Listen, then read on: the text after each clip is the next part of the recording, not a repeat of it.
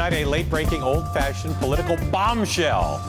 Speaker of the House Paul Ryan said in an interview just a short while ago that he is, in effect, not on board the Trump train. When CNN's Jake Tapper asked the Speaker if he'll back Trump in the general election, he said this. Well, to be perfectly candid with you, Jake, I'm just not ready to do that at this point. I'm not there right now, and I hope to, though, and I want to.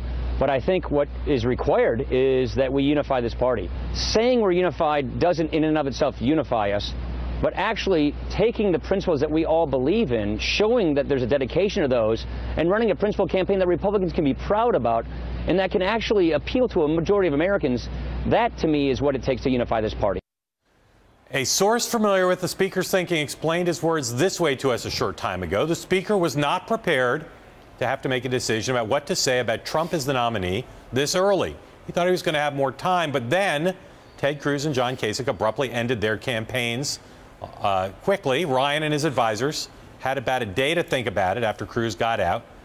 And then, facing what this source called difficult options, Ryan took the position that was from his heart rather than based on pure politics. So, John, this is clearly the biggest repudiation of Trump as the nominee from any current elected official. What happens now?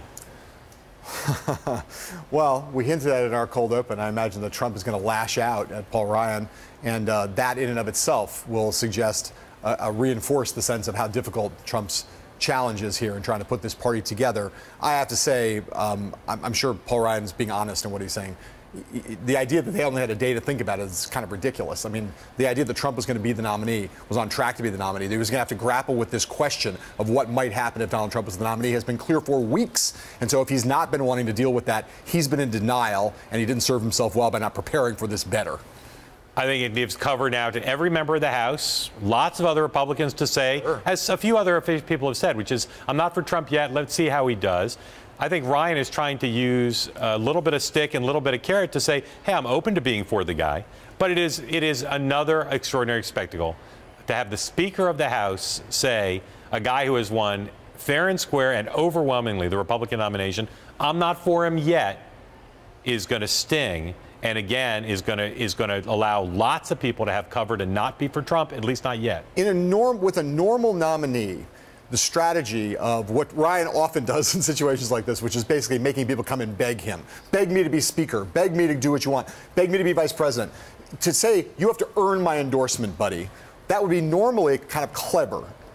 Given that it's Trump, it really is unclear to me whether it's clever or not, because Trump is so unpredictable in terms of how he'll react.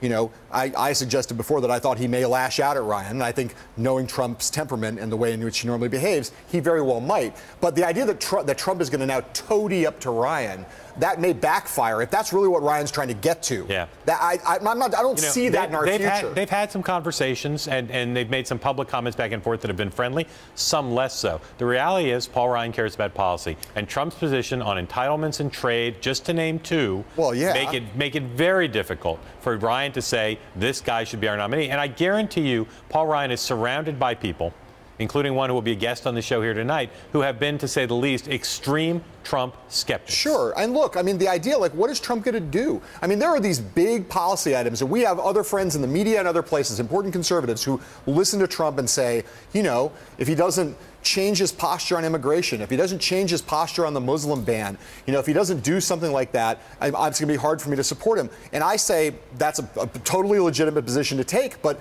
what do they expect Trump to do? I mean, these are positions that are what Trump built his candidacy on.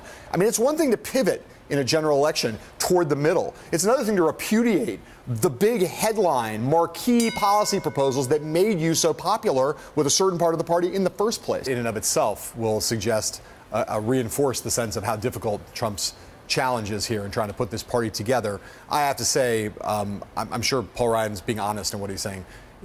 The idea that they only had a day to think about it is kind of ridiculous. I mean, the idea that Trump was going to be the nominee, was on track to be the nominee, that he was going to have to grapple with this question of what might happen if Donald Trump was the nominee has been clear for weeks. And so if he's not been wanting to deal with that, he's been in denial, and he didn't serve himself well by not preparing for this better. I think it gives cover now to every member of the House, lots of other Republicans to say, sure, as a few other people have said, which is, I'm not for Trump yet, let's see how he does. I think Ryan is trying to use a little bit of stick and a little bit of carrot to say, hey, I'm open to being for the guy. But it is another extraordinary spectacle. Tonight, a late-breaking, old-fashioned political bombshell. Speaker of the House Paul Ryan said in an interview just a short while ago that he is, in effect, not on board the Trump train. When CNN's Jake Tapper asked the Speaker if he'll back Trump in the general election, he said this. Well, to be perfectly candid with you, Jake, I'm just not ready to do that at this point. I'm not there right now. And I hope to, though, and I want to.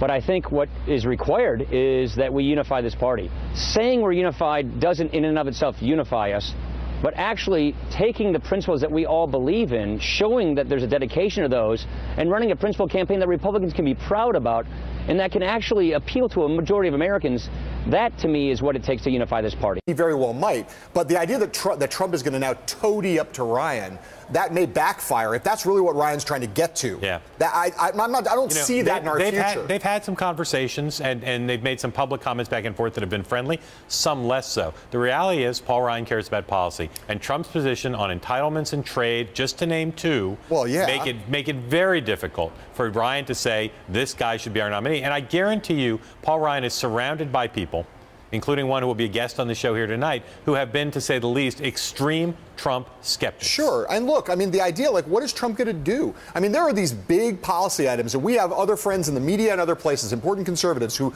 listen to Trump and say, you know, if he doesn't change his posture on immigration.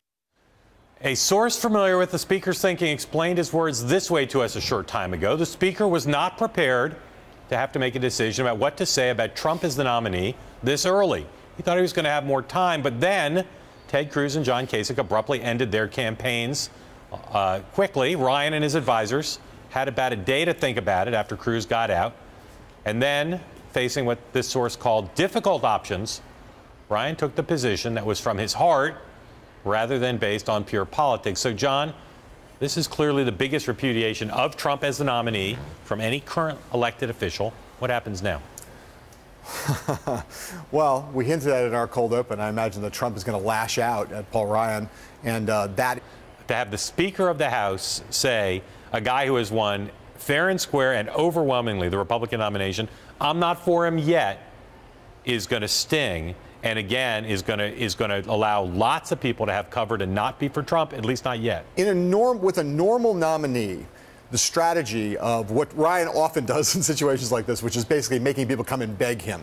Beg me to be Speaker. Beg me to do what you want. Beg me to be Vice President. To say, you have to earn my endorsement, buddy, that would be normally kind of clever. Given that it's Trump, it really is unclear to me whether it's clever or not, because Trump is so unpredictable in terms of how he'll react. You know, I suggested before that I thought he may lash out at Ryan, and I think knowing Trump's temperament and the way in which he normally behaves,